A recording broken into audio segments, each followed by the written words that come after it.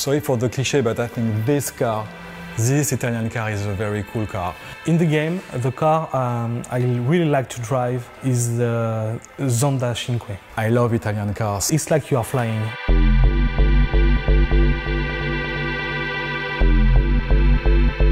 One of the decisions we had to take when we started Test Drive Unlimited 2, it was do we keep the old racing engine or do we develop a new one? And because we have been a little bit frustrated by the first one and we couldn't deliver the experience we wanted, we decided to rework and to recraft from scratch. For this game, it was quite important how we balanced the handling out. So it's always been about this kind of balance between arcade and simulation handling. And we'd kind of reworked the whole handling to kind of achieve the aim of upgrading this for the new game.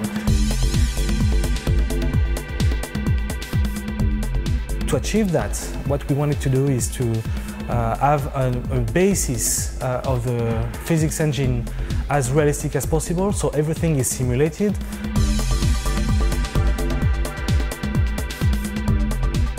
With this new handling, you can drive classical car, you can drive small power cars and very high-end cars like those ones.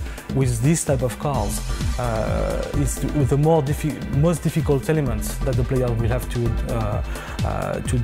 deal with is to judge how much power do I transfer to the car.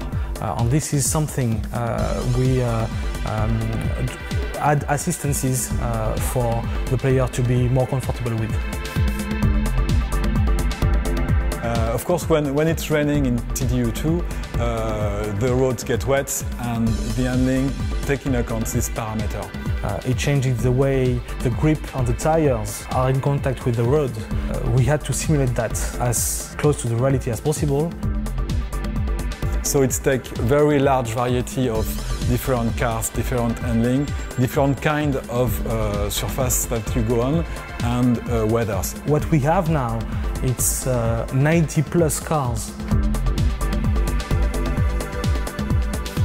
So the beta side of things was an interesting one. I mean, we went into that with, you know, a couple of kind of things we chiefly wanted to achieve. When you are developing handling, you are too close to it to judge it. Really, there's nothing like actual players with a multitude of different configurations, playing it in a multitude of different ways, all at the same time, going wherever they fancy rather than where we tell them, to really know how the game will perform. We have so many fans in this game that make a really, really good work, that answer our questions, make very precise feedbacks on bugs, handling, everything that counts in the game. The other big thing for us was just trying to push up how many people were playing the game at the same time.